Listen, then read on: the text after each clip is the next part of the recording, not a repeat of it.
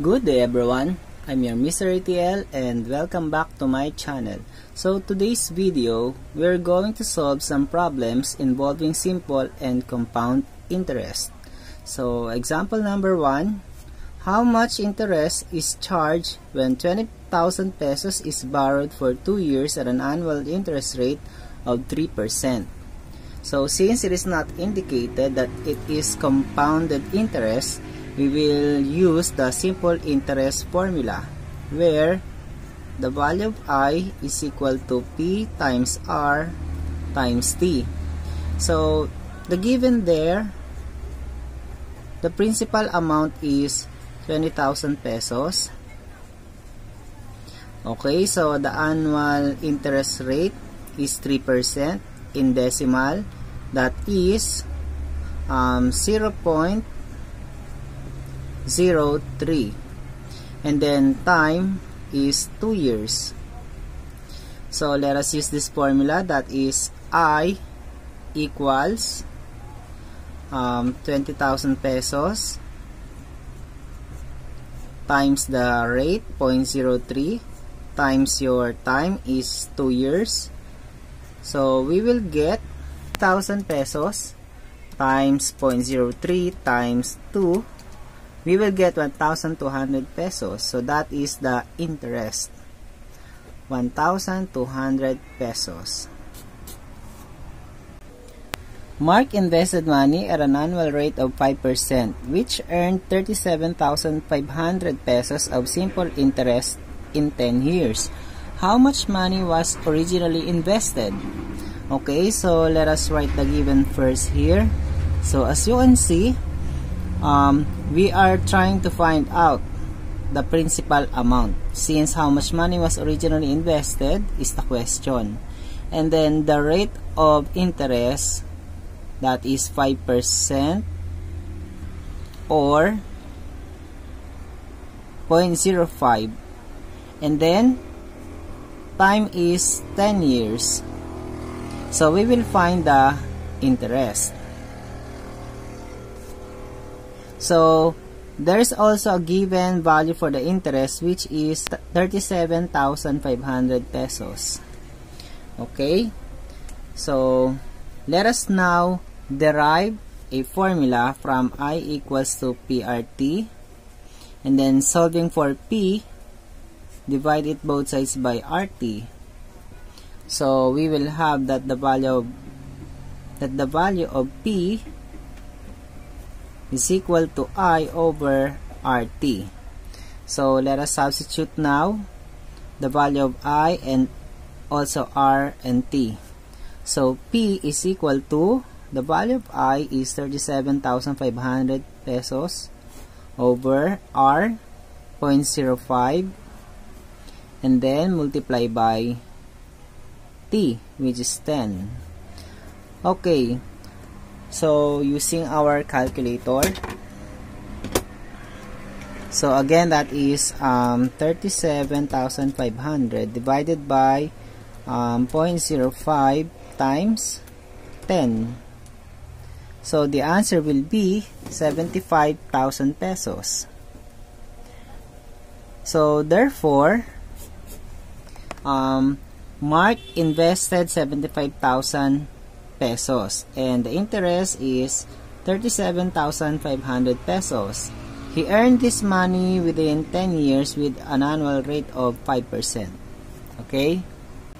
Okay, so let us go to the problem number 3. How long will 30,000 pesos amount to 45,000 pesos if the simple interest rate is 10% per annum? Okay, so let us identify the given first.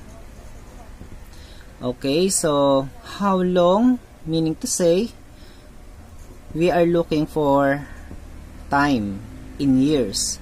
Next, the rate is 10%.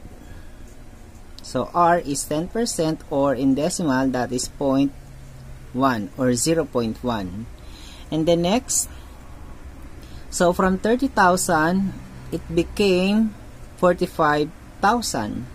So therefore, our principal will be 30,000 pesos and the future value, or F, is 45,000 pesos. So to find the interest, given the principal and the future value, we will subtract them. So I equals to the future value minus the principal, that is 45,000 pesos, minus the 30,000 pesos. So therefore the interest there is 15,000 pesos. But we are looking for the value of t in years. So to do that, given the formula again, I equals to P RT. Let us solve for t. So let's divide this by P and R. So this will be cancelled, then the value of t will be I over P times R. Since our I is 15,000 pesos, our P is 30,000 pesos, and the rate is 0.1. The value of t will be, let's use the calculator. So that is 15,000 pesos divided by 30,000 times 0.1. So the answer will be 5. So therefore, the answer is 5 years. Okay. Okay, problem number 4. At what simple interest rate per annum will 150,500 pesos accumulate to 210,700 pesos in 20 years? So identify the given first. So we have 150,500 pesos turned into 210,700 pesos. So meaning to say, our principal amount is the 150,500 pesos. And the future value will be 210,700 pesos. And to find the interest, let's subtract them. So we have 150,500 minus 210,700 will be 60,200 pesos. Okay, and then time is 20 years. And then we will look for the rate, or R, in percent. Okay, so let us solve. So given the formula that I equals to PRT, solving for R, divided both sides by P and T, so that this will be cancelled. And we have the value of R, that is I over P times T. So the value of I is 60,200. The value of P is 150,500. And the value of T is 20 years. And then solving for R, let's use the calculator. So we have 60,200 divided by 150,500 times 20. So the answer will be 0.02, or in percent, 1/2, it's 2%. So the answer is 2%. Okay, so problem number 5. The question here is, what is the maturity value if 250,000 pesos is invested at 3.5% compounded annually for 15 years? So at this point in time, it is not all about the simple interest anymore, since it is indicated that the 3.5% is compounded annually.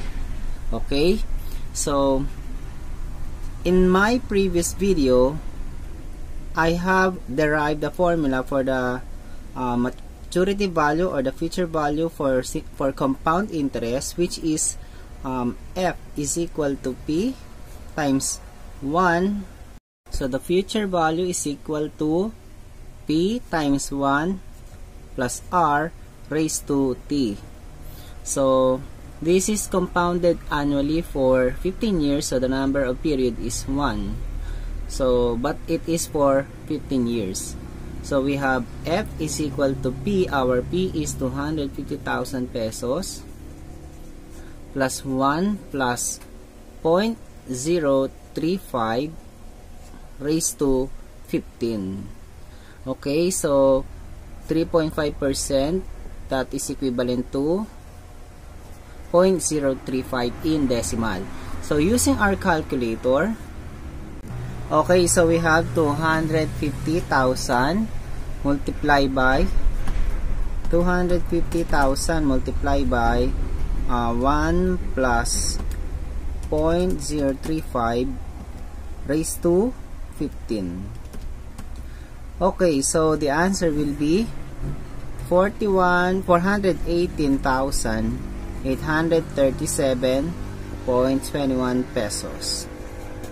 So meaning to say, your 250,000 will grow to 418,837.21 if you invest it with 3.5% for 15 years compounded annually. Later on, I will be discussing you if the given problem is compounded semi-annually, quarterly, or even monthly. Okay, so let's go to the last example, number 6. Okay, number 6. How much money do you need in a time deposit in a bank that pays 5% interest rate compounded annually so that you will have 500,000 pesos after 5 years? Okay, so let us identify the given first. So as what you can see, 5% represents your rate. That is 5% or 0.05 in decimal. And then it's compounded annually so that you will have 500,000 pesos after 5 years. Our time in years is 5 years. So 500,000 pesos represents your future value. So let us write 500,000 pesos, and we are looking for the principal value. Okay, so from the formula, F equals P times 1 plus R raised to T. Just solve for the value of P by dividing it both sides by 1 plus R raised to T. So the same with this, 1 plus R raised to T. We can now cancel this term, and this will become P equals to F over 1 plus R raised to T. So let's substitute the given now. So we have P equals to 500,000, that is for your F. F is 500,000 over 1 plus R 0.05 raised to T, which is 5. So using our calculator, let us solve for the value of P. So we have 500,000 divided by 1 plus 0.05 raised to 5. Okay, it will give us 391,763.0832 pesos.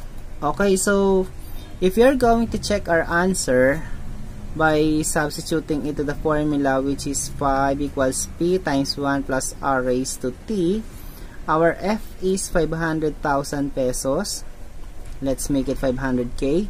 Our P is 391,763.0832 multiplied by 1.05 raised to 5. Since 1 plus 0.05 is 1.05, we can write it as 1.05. So multiply the answer by 1.05 times 1.05 raised to 5. So the answer will be 500,000 pesos. So since they are equal, our answer is correct. Okay? Okay, so that's all for today. I hope you enjoyed learning about these problems involving simple and compound interest. And before I end up my video, I would like to give my special thanks to Mr. Eldrian Dilican, and I hope you learned something. Goodbye!